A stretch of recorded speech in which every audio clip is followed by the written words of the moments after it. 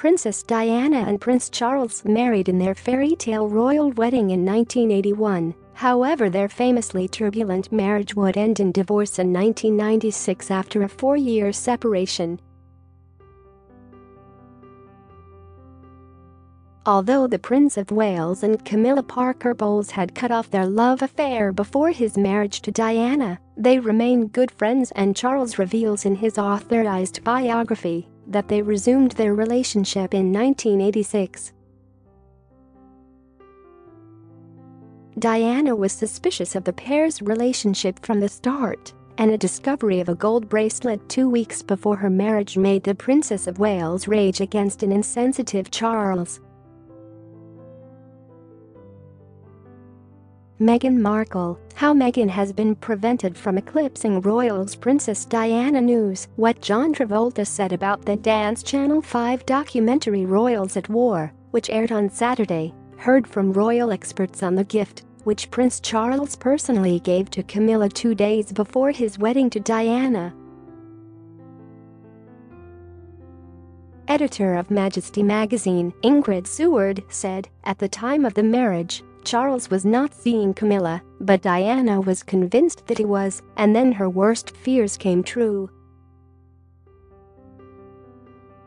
Royal commentator Victoria Arbiter explained, just before the wedding, Diana intercepted a package that arrived at Charles's office and she insisted on opening it.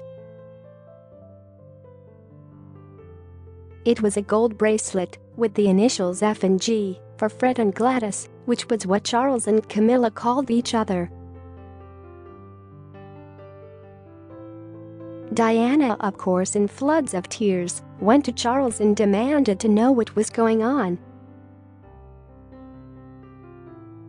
But Charles, so insensitive, he insisted on still giving it to Camilla. Royal biographer Penny Junor added, Charles did not show huge emotional intelligence, if I'm brutally honest. In her 2017 book, The Duchess, The Untold Story, Ms Junor delves into the bracelet incident in more detail.